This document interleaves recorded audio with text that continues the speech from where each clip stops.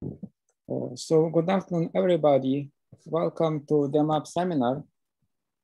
First of all, I should take responsibility for yesterday. It was my messing up different time zones, even though I live in this one. But anyway, it's luckily Jeff could speak today on very short notice. So it's my pleasure to introduce him. He is professor in Rutgers, and he did his PhD in Ohio State University on the Ray Chaudhuri. And he works in many... Sorry? Ray Chaudhuri. Ray Chaudhuri. Something like okay. Yeah, and he works in many areas and proves beautiful results. And for his work, he received a Polya Prize and also his Fellow of American Mass Society. And in 2012, with Van Wu and Anders Johansson, he received Fulkerson Prize for their beautiful results on thresholds for tilings by small graph. And I guess today he will present some very beautiful proofs recently, which prove these results, or not this result, but in this area. Yes, please, Jeff. Oh, it might not be what you expect. So, all right, let's see. Yeah, I should warn you that this was these slides you can start looking at are prepared for an 80-minute colloquium talk. So you will see me skipping some things. I think they're things. I hope they're things that I can skip here that I couldn't skip in a colloquium. But you can stop me, and you should just keep feeling how lucky you are that it's only 50 minutes. So it will go pretty fast at the beginning, but again, slow me down if necessary. We will work in this general setup. So X is a finite set. 2 to the X is the power set. Mu P is the natural coin flipping measure. So you choose a random set by including every element with probability P, and these are independent choices. Sometimes, I can write on these slides, can't I? So sometimes we use XP for the random set you get that way, not so often. The canonical example is that X is all the pairs from 1 up to N. And then this is the ordinary random graph. All right. We will look at families of sets. So again, F will be a family, or we call it a property. It's a collection of subsets of X. It will just about always be increasing, which means if you're in F and you add some elements, you're still in F. And you see a picture. If it's helpful, you see a couple graphic examples at the bottom. So containing a copy of a particular graph is an increasing property. Being connected is an increasing property. When I say being connected, notice that the vertex set in this case is always N. So only the edges are in question. So connecting means you connect everything. A more interesting property is the Ramsey property. Sorry, every once in a while this doesn't work, but the simplest version would be anytime you two-color the edges of your graph, red and blue, one of the colors contains a copy of the complete graph on, say, T vertices. And again, this is increasing because if I give you some extra edges, you don't have to use them. All right. These, for what it's worth, these are all graph properties, meaning they are invariant. They don't depend on how the vertices are labeled. They're a function of isomorphism. Let's see. So sometimes you will see at the top of the slide little things in braces. This is because it's not a Blackboard talk, and I try to guess what you might wish to look back for on the previous board. If F is increasing and we're working with this coin flipping measure, we're interested in the probability of landing at F. That's an increasing function of P. This actually requires a proof. If you've never seen this, you should sit down and try. This is important, but it looks completely obvious. Nobody has ever complained about it. All right, so again, if I come down and graph, again, I graph against P the probability that you land in F. This is increasing in P, except in two stupid cases, which you can figure out. It's strictly increasing. And so there is exactly one P for which it's a half, and that's the threshold, right? So for this talk, the threshold is just that P for which mu P of F is a half, all right? Stop me if there are questions, otherwise I just keep barreling ahead. So this is, if you're familiar with the Erdős-Rényi notion, which is where this whole subject starts, let me skip this slide and just say, for our purposes, Erdős-Rényi threshold means the order of magnitude of what I'm calling the threshold. So I only wanted up the constant. And this was their definition. And sometimes you're delighted if you can pin the thing down to within the order of magnitude. Sometimes you hope to do better. I think, let me just jump down to the last line of the slide. This is in the background of just about everything that I say, is this question of what pushes up the threshold? What do you have to, what forces PC? I never said it, but PC is the notation for the threshold. What forces this to be large? What's pushing this up? All right. Okay, so we'll play with this a little. The discussions of this thing pretty much always start like this. I say, what's the probability that you contain a particular graph H? So let's look at the threshold for that property, right? And the answer here is the expectation is what drives the threshold.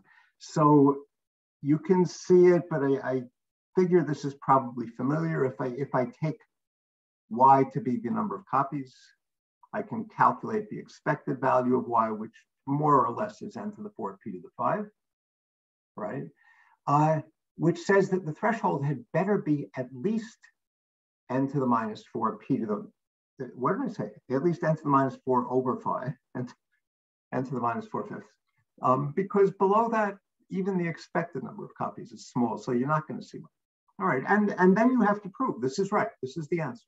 All right, so that's the order of magnitude of the threshold.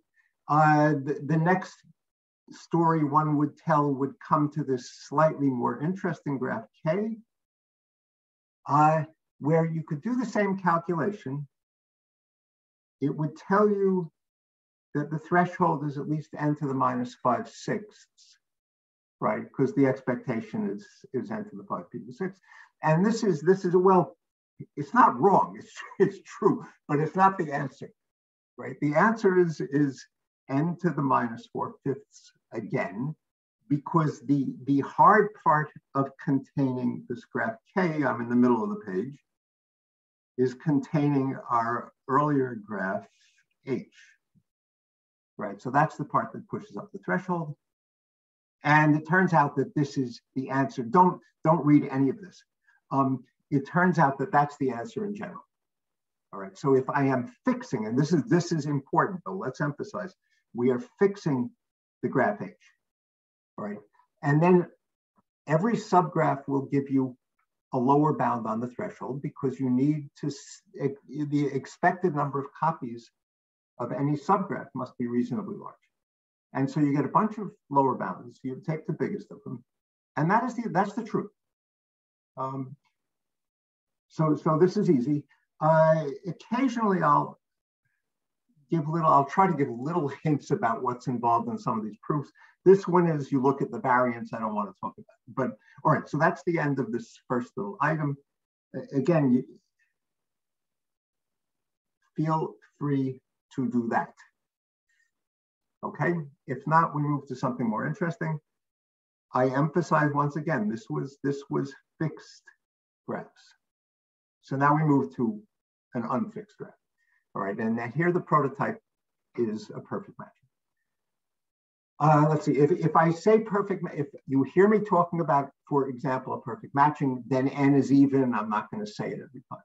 All right, so what's the threshold for a perfect matching? If you go through expectations again, so when H was fixed, expectations were really the whole story. That's what pushed the threshold up. Here it's not true. Okay? So if you look at expectations, what you will get out of it is that the threshold is on the order of at least 1 over n. At least on the order of 1 over n. But that's no longer the answer. The answer is that it's like log n over n. And what happens, so what pushes the threshold in this case is isolated vertices. Right, and this now comes to one of the central themes of this talk. So if you want a perfect matching, you must cover the vertices, right? That happens when P is around log n over n, all right? Or to say it a different way, it happens when you have collected about n log n edges, okay? And what I want to say is, what I want to emphasize is this is a coupon collector. All right, so coupon collector, I assume it's familiar, but I'll say it quickly. You have n coupons, you keep getting random, every day you get a random coupon. How many days do you wait to get a full set of coupons? The answer is n log n, typically. All right, and so here, the vertices are the coupons. We're collecting them 2 at a time. This turns out not to be important. Okay, and so again, they will disappear right around natural log of n over n. And so one may guess, now you still have to prove. What I have told you is that if P is much less than log over n, if P is much less than log n over n, you have no chance. You're not going to have a perfect matching because you're not going to cover the vertices. When you do cover the vertices, this still requires a proof. It's not so hard.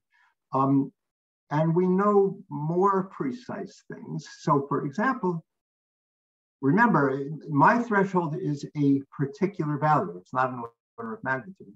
And we know asymptotically what that value is. So the twiddle, I will say this, although I'm sure you know, it means the ratio of the 2 sides tends to 1. So the threshold is asymptotically natural log of n. Notice that now I have to say which log I'm talking about. The threshold is natural log of n over n, asymptotically. That's one precise version of this intuition that isolated vertices are the issue. But you have a literal version of that, right? So this is the definitive result. It's called the hitting time version. And it says, let's change them up. Let's start with vertices, no edges, vertices. And we'll start throwing edges at random in the obvious naive way. And we will stop as soon as the vertices are covered, right? And the theorem is that then you almost certainly do have a perfect match. So you almost certainly have a perfect matching at the first instant when you conceivably could. And this says that isolated vertices are the issue in a completely literal sense. They are the obstruction in the random setting. Okay, let me say here, this might just come up a little bit later. The key here, these are easy reads. These are homework problems, but hard homework problems. The key is touch, all right? So touch says there are all these trivially necessary conditions for a perfect matching. And the amazing fact is that if you satisfy them all, then you do have a perfect matching. So when you want to prove in whatever model we're talking about that you probably have a perfect matching, what you really wind up showing is that you're unlikely to violate any of these trivial necessary conditions. So, okay, and now if you've never seen it before, you can go in and try to do it. Let me go quickly here. This is just to say that this is a familiar situation. So in all of the examples, including perfect matchings, the expectation, what you can get from expectations in the way of a lower bound differs from the truth by a log n, right? And there's something coupon collector-ish going on there. So you can do, connectivity works exactly like perfect matchings. The expectation, I won't say what expectations mean at this moment, but if you look at expectation considerations, they say the threshold is at least 1 over n, constant over n. The truth is log n over n. The issue is just covering the vertices. if you go to Hamiltonian cycle, the same story basically. Again, even the hitting time version is correct, except now you must add edges until every degree is at least 2. And then you will almost certainly have a Hamiltonian cycle. The difference between this result and the earlier ones is that the earlier ones were easy and this one is not easy. This was a famous problem left over from Erdős and Renyi in 1960.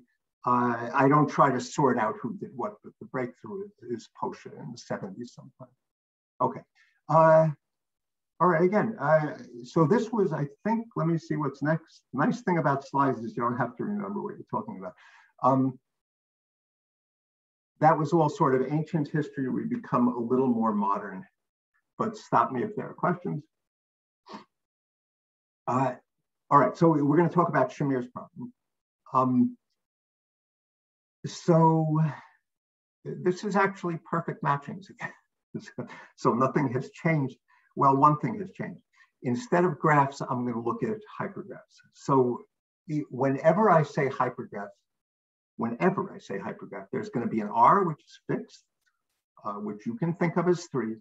And we're talking about R uniform hypergraphs, meaning edges are R element sets. That's all. And again, so R equals 3 is fine. It's the usual story. There's this huge jump from 2 to 3, and there's not much going on between 3 and 3 million. They're about the same. Okay, so what's the threshold for a perfect matching? Perfect matching means what you would expect. This problem shows up first. There's in the first issue of Combinatorica, there's an article by Erdős on the combinatorial problems I would most like to see solved. And this is the last problem in that article. So maybe that means that of the problems he would most like to see solved, this is the one he would least like to see solved. But but it quickly became a notorious problem. It's very hard to get anywhere with it. I will skip the history and let me jump to what I claim is the natural expectation here, which is that the situation is exactly the same as for graphs. Isolated vertices are the issue. At whatever level of accuracy you want. So the threshold, if you want the order of magnitude, or if you want the asymptotics of the threshold, or even the hitting time, it should still be true. In this setting, the only difference being that everything that works for graphs, as is familiar, breaks down for hypergraphs. Right? In particular, we don't have Tufts, and we're pretty sure there is no such thing as Tufts. I should say, by the way, so I say this is the natural guess, but there may be some hindsight there, because Erdős goes out of his way to say he has no idea what the answer should be to this problem, which is a little strange since the answer for graphs is due to him, but all right. Let's see. So again, the situation should be that the situation is that if you look at expectations, I'm in the lower right-hand corner.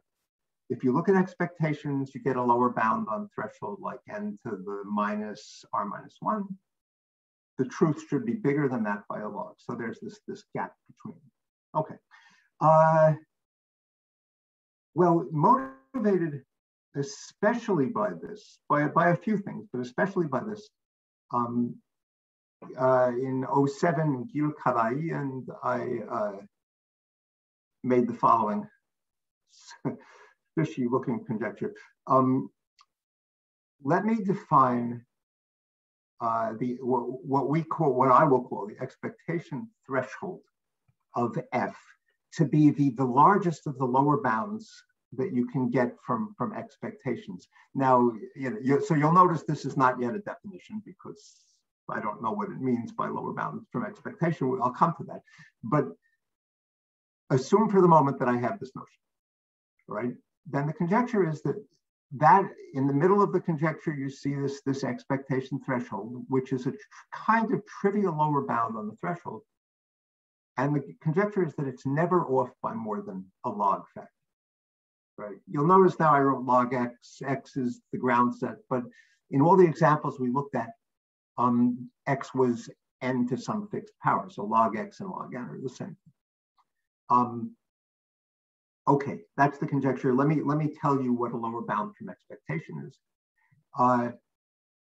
So you'll notice the only place in this talk where you'll see a family of sets that is not increasing is right here with the script G, but then we immediately make it increasing. So pointhy brackets G means the increasing family of generates. So all the things that contain members of G. Let's see. So here's a sufficient condition for P to be a lower bound on the threshold. Now, you know, sometimes this condition doesn't exist, but when it exists, P is a lower bound. So the condition is that you can find a G, right, collection of subsets that does the following two things, right? The first thing is, well, if you read A, it says this funny notation, but all it says is every member of F contains a member of G, right?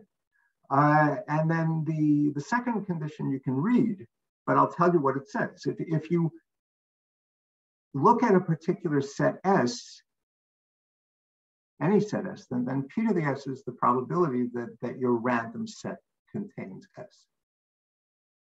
So what you're looking at, when you look at the sum, you are seeing the expected number of sets in G contained in your random set. Expected number of members of G that are contained in my random set. Okay?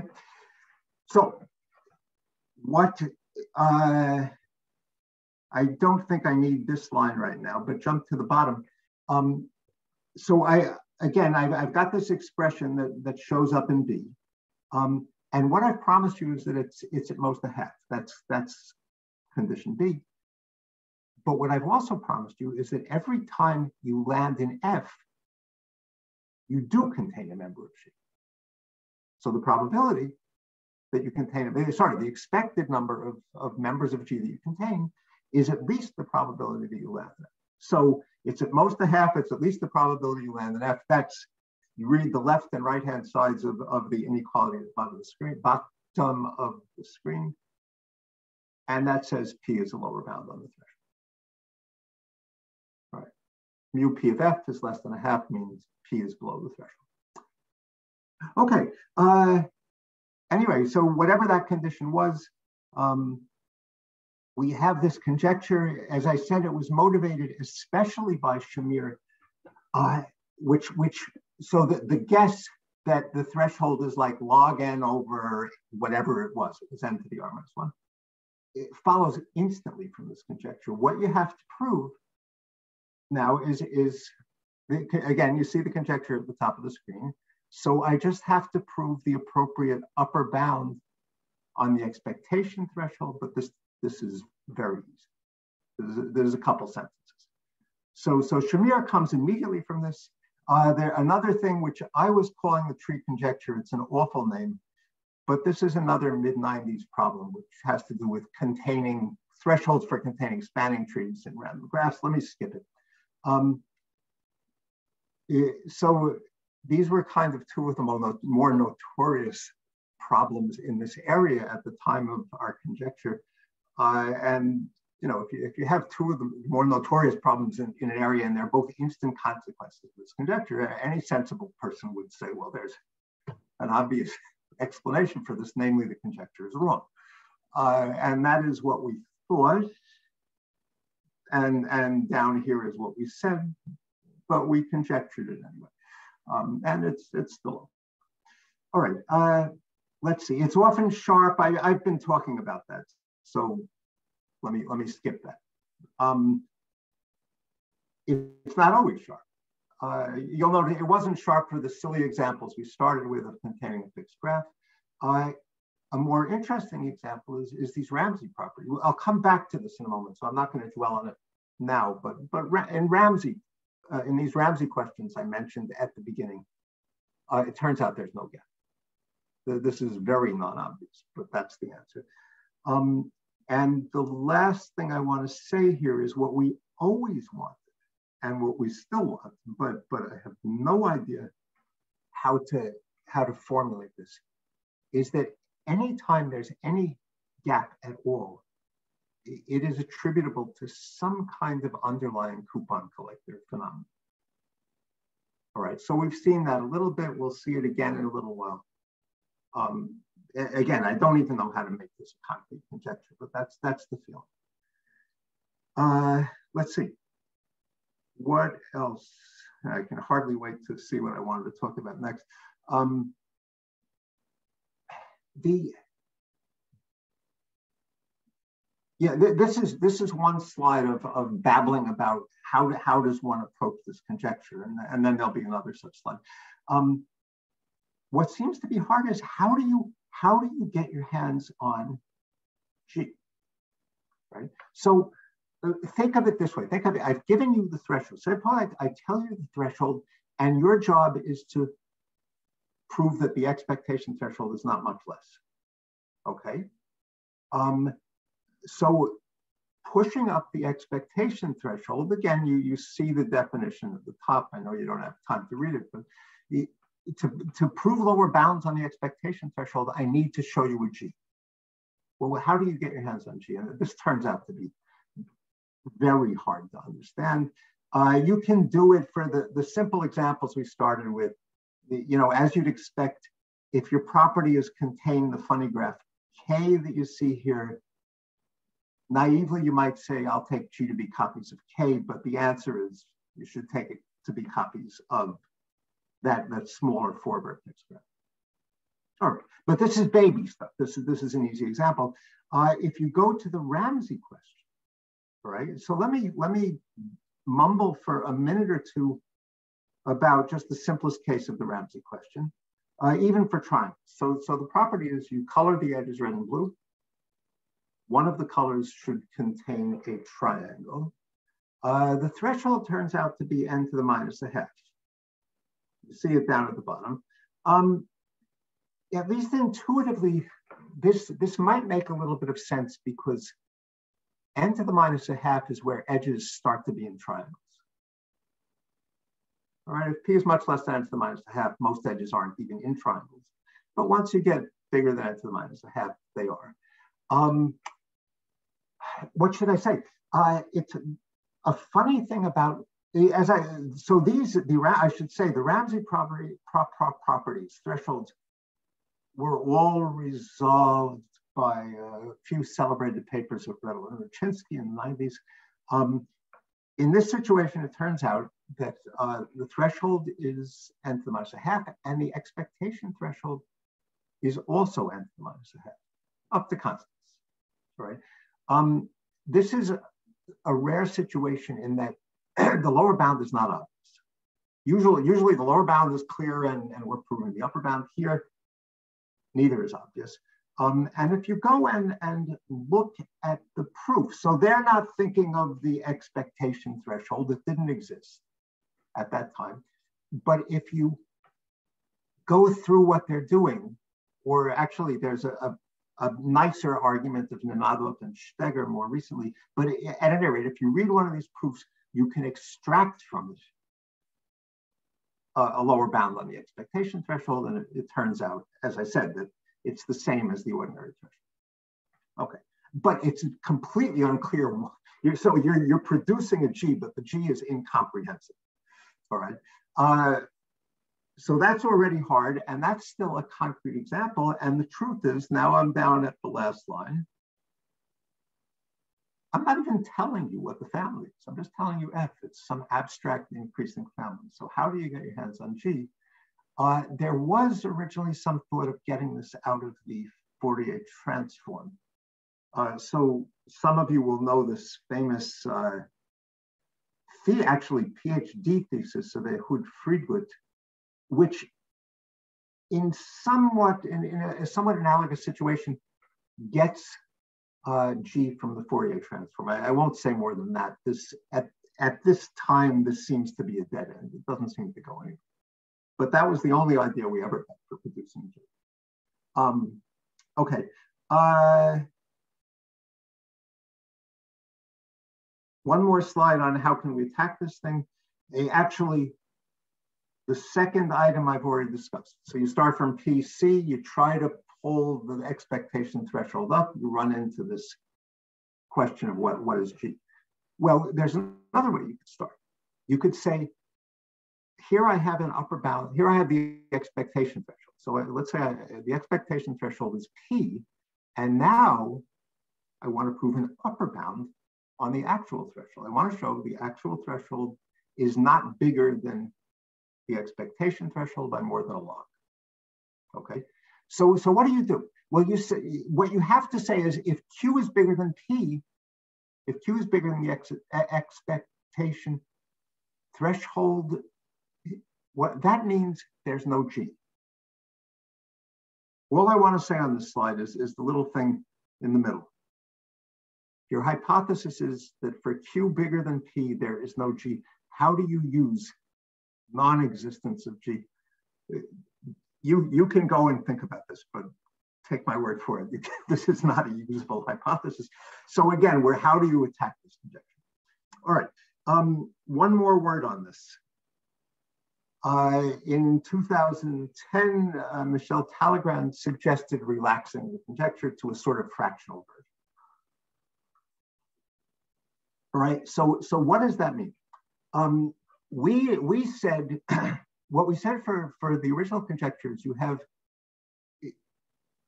a bunch of lower bounds that you get from expectation, namely P is a lower bound if there is an associated family G. So now we will look for a fractional G, right? And this is, I won't say it, but it's familiar, right? G is a family of sets, so it's a 0-1 function. It's the indicator of G is a 0-1 function. So you can relax that to a fractional G, a real value G, okay? And then you can say that P is a lower bound if it admits a fractional G. Now that's a more general class of G's. So the class of lower bounds grows, and we take the, let me put a circle around it in this case. We take the fractional expectation threshold to be the largest of those lower bounds. So that's a bigger class of lower bounds. So the fractional expectation threshold sits, somewhere between the expectation threshold and the ordinary threshold. And then Talleyrand's conjecture is, it's the same conjecture. All you do is put a star on it, right? So the ordinary threshold is no more than fractional expectation threshold times log. The amazing thing is, or maybe not amazing, as far as we know, this has exactly the same consequences as the original conjecture. All right, at least every consequence we know follows just as easily here. The reason being simply, if you go back to the original conjecture, if I want to use the conjecture at the top of the page, I said this, what I need to do is prove an upper bound on expectation threshold. But it turns out that in every instance where we know how to prove an upper bound on the expectation threshold, we are actually proving an upper bound on the threshold. On the fractional expectation threshold. All right, so again, for the purpose of applications, the two conjectures are just, the weaker conjecture is just as good as the stronger. But now coming down to the bottom of the page, Talleyrand proposes another conjecture, which would say that there's a good reason why these conjectures have the same consequences. Namely, they are the same conjecture. So he conjectures that in fact, fractional expectation threshold, the expectation threshold, never differ by more than some fixed factor. Right? This is a beautiful conjecture. It's kind of, for our purposes today, it's sort of tangential, but it's a beautiful conjecture because it says here's, people spend their lives studying the difference between fractional and integer, and it's saying that here's this huge natural class of situations where there's really not much difference. Well, all right. Let's see. So again, this is, in a way, still history. You can ask questions. It's a good time to ask questions. If not, we start to talk about results. Okay, so actually, as Oleg already kindly mentioned, in 2008, Anders Johansson, Van Bu, and I proved, well, we settled Shamir's problem at the level of Erdős-Renyi threshold. So again, the intuition was that isolated vertices are the issue, and at the level of Erdős-Renyi, meaning order of magnitude of threshold, that is right. We also handle, I'll say graph factors, it's just as good for hypergraph factors. Oh, excuse me. It means this. Let me say it for triangle. So a triangle factor is n over 3 disjoint triangles. All right, and H factor is disjoint copies of H covering the vertices. For triangle factors, the threshold is the nasty expression that you see on line -3, right? If you don't like these expressions, you should always just remember they mean something. So what you need, a prerequisite for a triangle factor is that every vertex should be in a triangle. And this is where that happens. Okay, so this is a coupon collecting problem. Again, vertices are the coupons. Collecting the vertex means finding a triangle containing the vertex. Okay, so again, there's this dream that there's always a coupon collector in there. In this case, there is a gap, but the gap is no longer log, it's something smaller. But again, it's attributable to some coupon collector-ish thing. Okay, so Shamir, which is one of our main motivations for my conjecture with Gill, was settled in 08. In just a few years ago, Richard Montgomery, this is you reserve the term tour de force for results like this. This is something like 100 pages in Advances in Mathematics. Whatever this tree conjecture was, he proved it. So this is an amazing piece of work. So the two original motivating problems were settled eventually. Let's see. I'm going to tell you, okay, one cannot talk about the proof, and this is Johansson and me and Vu. It's very hard to talk about this proof, but let me tell you how it starts, because this is already strange. We'll, instead of choosing, the stuff at the top is minor. I'm gonna, instead of choosing edges independently, I'll tell you, I'm gonna choose exactly M of them, and then I'll choose uniformly from the collections of R sets of size A. And what I'll do is I'll start with all of the sets. So that's called H0, it's just all the R sets. And I'll just randomly delete until I get down, you see the blue thing at the bottom, I'll keep randomly deleting until I get down to M, all right? Which is, I want to claim this is an odd thing to do because I'm starting with something like N to the R sets and I'm throwing away almost all of them. It sounds much easier to start from the bottom and start adding them, but what this allows you to do is to sort of keep track of the number of perfect matchings at each step. So phi is notation for number of perfect matchings. And somehow you track it and you show the thing at the bottom of the slide. You show that with very high probability, at every step in the process, you have about the right number of perfect matching. It's this thing, W, that's just what it should be, meaning expectation. All right. And you'll notice I'm giving away an exponential factor, which you might think doesn't sound like a minor term, but it turns out to be a minor term. Anyway, what I'm not telling you is why it, and this would be starting to actually prove the thing, which I can't do, why it helps to maintain this, what advantage that gives you. But that's what the proof is about. Okay, so that's just a word on this. At any rate, so this sort of, so we have Shamir at the level of Erdős-Renyi, which sort of vindicates this intuition that isolated vertices are the issue, right? But it sort of indicates, because isolated vertices disappear when the average degree is about log n, natural log of n. And then we say that when the average degree is at least a zillion times log n, where a zillion is your favorite constant, but it's something incomprehensible.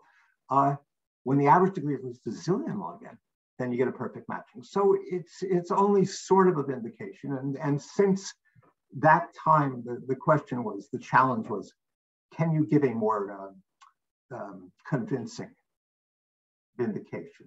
And we already know the flavors, right? So one flavor would be to get the asymptotics of the threshold rather than just the order of magnitude. And then the ultimate would be to get the hitting time, right? And this is so first new pair of results. They're not so new, but they're relatively new, are these. So these two goals are now accomplished. I don't think you need to read the red stuff, but the asymptotic version is right. So when the average, if you're talking about a fixed R, when the average degree is right around log n over n, you will get a perfect matching. And even the hitting time version is right.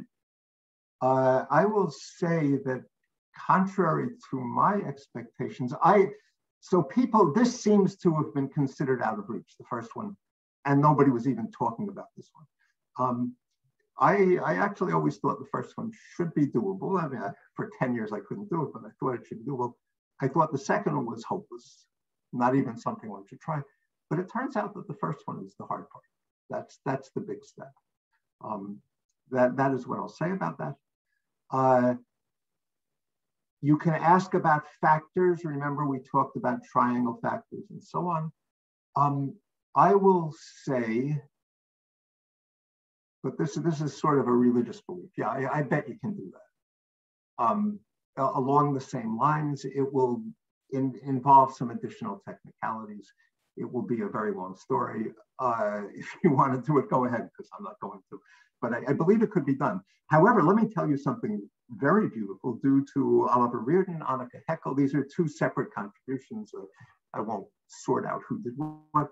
But what they say is that in some situations, you can couple Shamir with the graph factor situation and get done that way. So for instance, if you want a clique factor, if you want cliques of size R, so you want to partition the vertices into cliques of size R, if you know the R version of Shamir, then you also know the clique factor. I didn't say that very well. If you know the threshold for Shamir, for value R, then you know the threshold for clique factor, for R cliques. And that is true at the original Erdős-Rényi level. It is also true at the level of asymptotics. So we actually know the asymptotics of the threshold for a triangle factor, for example. It is almost certainly not true for the hitting time. I don't see any possibility of looking at what these guys do and getting the hitting time version out of that. All right, so for that, if you really wanted to do it, you have to go back to what I did for Shamir. Okay, let's see. I keep saying the same thing. Stop me if there are questions. Let me see how I'm doing on, what do I got, like, how much more time? Not much. Maybe 5-10 minutes. Oh, you're cheating me. We started late. You will give me at least 8 more minutes, I'm sure. Could have been 80, so don't complain. All right. All right, so the plan here was, well, let me try. I wanted to give you like a page about the proofs. Both of these are very long stories. The asymptotic's not so long, the other one is longer. Let me give you one sentence about the asymptotic version, but so one sentence means one long sentence preceded by some other sentences, but still it's a sentence. So if you give me a hypergraph H, I'm on line 4, right? Give me a hypergraph H, I will assign weights to the R sets. The weight of an R set is just, if you delete the vertices in that R set, it's the number of perfect matchings in what's left. So for example, if this thing A had been an edge, then this is the number of perfect matchings containing A. but the weight doesn't care whether A is an edge or not. Okay, so with that definition, here's the sentence, right? If you take any of the hypergraphs that you are producing in this sequence as you move down, you are very unlikely to see all of the following three things, right? The first one, don't worry about it. It says there are a lot of perfect matches. The contrast is between the other two statements. So the other two say this: there is some value phi star. It doesn't matter what it is for this discussion, right? And almost every edge of your hypergraph has weight right around phi star. But a decent fraction of the R sets at large do not do that, have weights different, considerably different from phi star, right? And now the question is, how can this be? So I'm saying this is very unlikely. Well, you know, the hypergraph defines weights for all R sets. Okay, so now I've got all these weights, and now I'm deciding which R sets are edges and which are not. And somehow, even though lots of R sets have the wrong weight, when I choose randomly which R sets are edges, I keep choosing sets with the right weight. And this should be very unlikely. Now, I'm not trying to fool you. This is nonsense, as you realize, because you don't know the weights until you choose the edges. But this is the intuition. And I will tell you, this sentence at the bottom of the page is the heart of the whole argument. That is the thing that I was held up on for something like a decade. So it turns out to be right, and it makes sense, but it's not so easy to prove. But the idea here, I hope to give you a little bit of a flavor of something, some ingredient in this proof. Let me jump to the hitting time version there. This is very quick. Two things to say. First of all, you should immediately recognize that I claim I'm following the same framework where I'm coming down from the top. And you should recognize this is entirely incompatible with proving a hitting time version where you're coming up from the bottom. And it is. You can't do this as far as I know. It turns out what you wind up doing instead is going back to the asymptotic version, and you basically are doing the same thing. So I'm looking at the last couple lines on the slide. I'm choosing this H and M, which is just M random R sets for a suitable M, but I am going to condition on none of the degrees being too small. Okay, so fix your favorite tiny positive epsilon, and I promise you the degrees are all at least epsilon log n. Right, now we're in a situation where the average degree is log n, natural log n. But in that situation, you will be seeing some tiny degrees normally. And this conditioning is actually extremely unlikely. That conditioning event is a wildly unlikely event, which makes it very hard to work with. And then what you wind up doing is following the asymptotic proof, but it turns out that even things that were a sentence in the old proof turn out to be tricky, turn out to involve strange ideas to be made to work in this funny setting. All right, this is what I will say about proofs. We're about done. I will I will more or less finish on time. So finally we come to what Oleg thought I was going to talk about. This is, so many of you will know, in about a year and a half ago, Keith Frankston, Bhargav Narayanan, Jin-Young Park, and I proved Talleyrand's conjecture, right? This was heavily inspired by the breakthrough of the guys you see, Allweiss et al., on the Erdős-Rado sunflower conjecture. I don't need to tell you what that is. This was for a colloquium, and really the only point of describing this in the colloquium was so that I could say, as you can see, this has nothing to do with what we've been talking about. What will I say about this proof? Number one, it's ridiculously easy,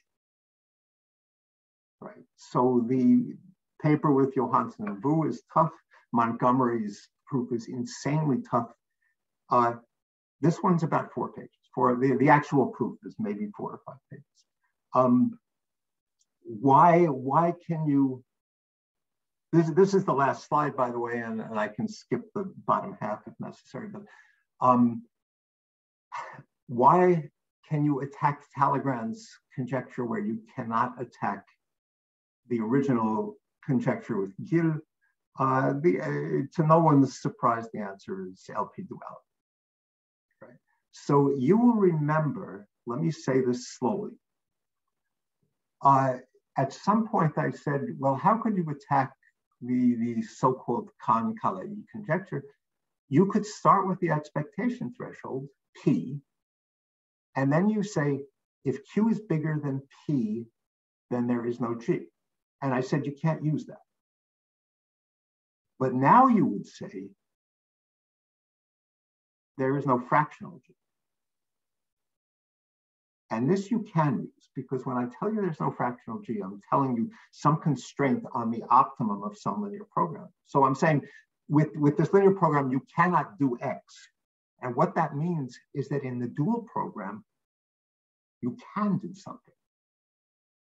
Right? And it turns out, if you do the translation, what you can do is you can assign probabilities to the members of your original family F. So I can specify some probability measure on F, which is in some way spread out. It doesn't kind of clog up at any particular part of the universe. And that's the point. I'm not telling you how to do anything, but I'm telling you that this gives you a place to start. You have something to, rather than saying there's no G and I have no idea what to do, I can say there is this probability measure on F, and I can start, that's a starting point. You know, now to be clear, this is not news. I mean, I and surely many other people knew this 10 years ago, but that then it looks like a place to start, but it's hard to see where to go once you have it. Consequences we've talked about. I give you a choice. I can skip the bottom half, which is just things I don't know how to do, or I can talk for 2 more minutes. Oh, it's fine. You can talk. Yeah. All right. So these are quick. The factors. Remember, we talked about, for example, triangle factors. This machine does not handle them as far as we know. It would be nice. All right. This is an interesting question. I don't know how to do it, and it looks hard. Another one, a sort of insanifying question is this. You know, the old story was, if I give you 100 n triples, then the expected number of perfect matchings is huge. But you will not have one because you will have isolated vertices. So let me just legislate away the isolated vertices. I work with this different model, which is called K-out, where every vertex picks K edges. Think of K as 100, pick your favorite constant. Every vertex picks K of the edges that contain it. You throw all these edges into a pot, that's your hypergraph. Don't worry about duplicates, that's a minor issue. And the conjecture is that you then have a perfect match, right? So the expected number of perfect matches is enormous, and we have simply promised, we've arranged that you can't have isolated vertices. So it looks very clear that there should be a perfect matching. No idea how to do this. Right. So if I go back to the previous line, factors, I don't know how to do it this way, but I do know how to do it. Here, we don't know how to do it at all. For graphs, you see a couple papers for reference at the bottom, but for graphs, this is a well understood model. But as usual, as soon as you go to hypergraphs, it gets hard, and I am done. So thank you. There should be a thank you somewhere. Thank you very much for a nice talk. Let's thank Jeff.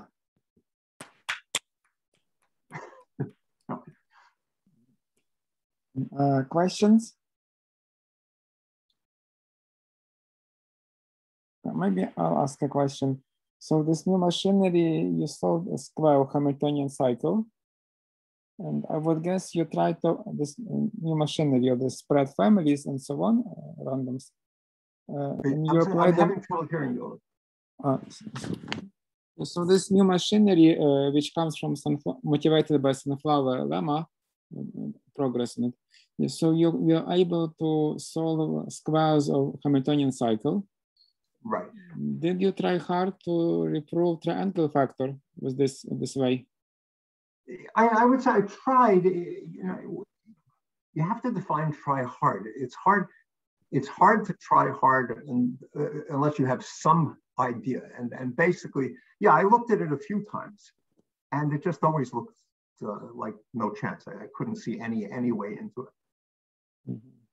So, yeah, I'd be really interested to see if you could do that, but I don't know how to start.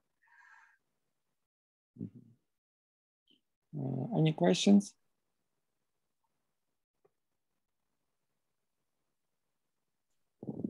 Okay, then let's thank you, Jeff, again.